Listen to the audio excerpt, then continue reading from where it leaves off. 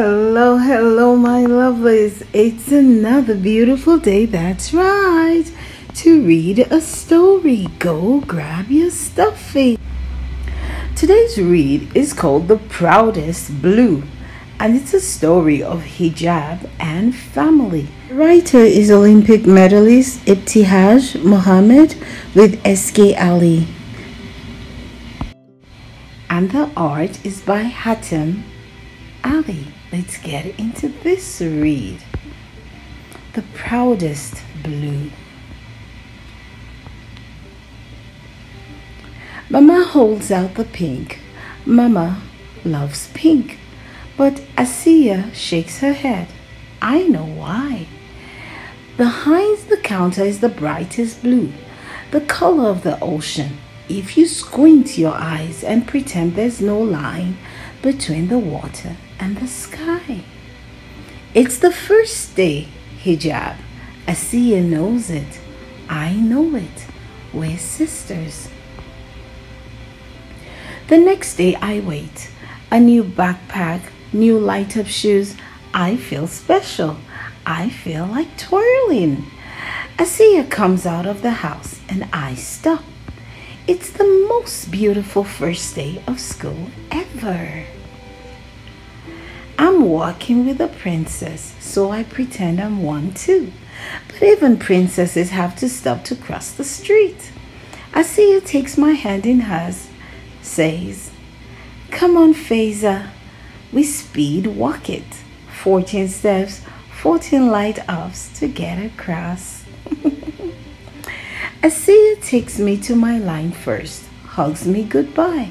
I turn to watch her leave, give a little curtsy to the princess going to the 6th grade area. She's easy to see. Her hijab smiles at me the whole way. My first day hijab is going to be blue too. What's that on your sister's head? The girl in front of me whispers, "A scarf." I whisper back. I don't know why a whisper came out. I try again loud and out. "A scarf, hijab." "Oh," she whispers. Asiya's hijab isn't a whisper. Asiya's hijab is like the sky on a sunny day. The sky isn't a whisper. It's always there, special and regular. The first day of wearing hijab is important. Mama had said it means being strong. I turn, but I can't see the blue anymore. I run to the big kid's side, 27 steps to see Asiya. I need to give her another hug. I need to see her smile. "Faiza." Asiya's eyes wonder why I'm here. "Are you excited about the first day of hijab?" I ask. She nods, smiling big, and I feel better. Someone laughs from nearby, a boy pointing at Asiya. Why?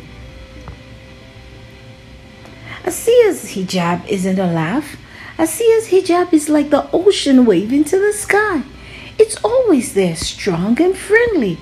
Some people won't understand your hijab, Mama had said, but if you understand who you are, one day they will too. In class, I draw a picture. 2 princesses in hijab having a picnic on an island where the ocean meets the sky. The girl who whispered in line says she likes it. She says it so loud, the teacher comes over to see it. I wonder if Asiya drew a picture too.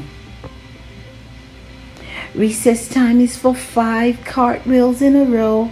I land the last one near the 6th graders, near Asiya and her friends, near a boy yelling, "I'm gonna pull that tablecloth off your head." Asiya's hijab isn't a tablecloth. Asiya's hijab is blue, only blue. Asiya turns away, her friends turn away. They race to the middle of the schoolyard, their shoes pounding the pavement, playing tag. Mama says, Don't carry around the hurtful words that others say. Drop them. They're not yours to keep. They belong only to those who said them. It takes me 48 steps to get away from the yelling boy. The end. This is such a beautiful read, The Proudest Blue, a story of hijab and family. Maybe you wear a hijab or you know someone that wears a hijab. Well, celebrate who you are because you're enough, just the way you are, and you're perfect, just the way you are. And don't forget, you're also amazing. Until the next time, my friends, keep on reading.